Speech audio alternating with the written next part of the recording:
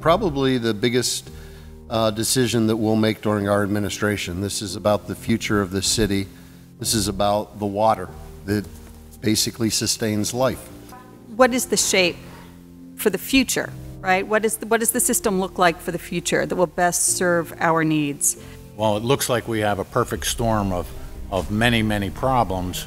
From an engineering perspective, they are not insurmountable. We have a system that has been neglected and ignored. We are going to have to invest in that system. Think of it as the People's Water and Sewer Authority right now. What is the water system that we need? We have a system right now where only half of the water we produce is ever making it to a meter. So we don't know where it's going. Is it falling into the river? Is it going down into a creek? We're really not sure what the problems are within the system itself. 1 out of $4 that we spend can't go into improving our system, can't go into abating lead crisis.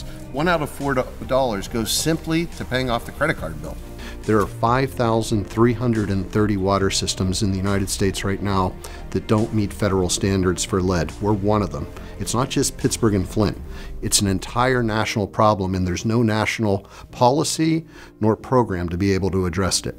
Today's the first day of an administration taking ownership for this broken organization.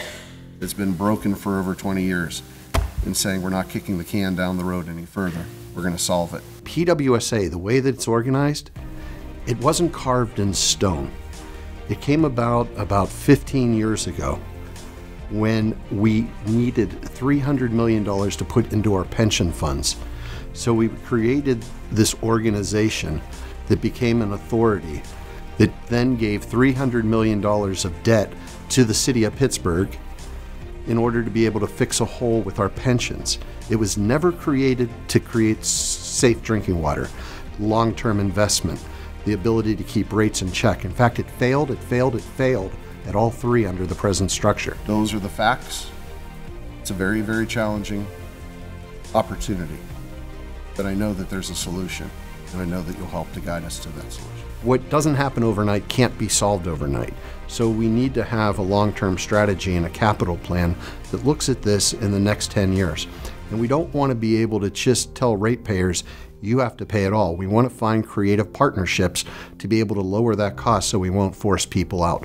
What I'd say to people is this: the safety of your water is one of the most important things that America can do. I am directly involved now with PWSA.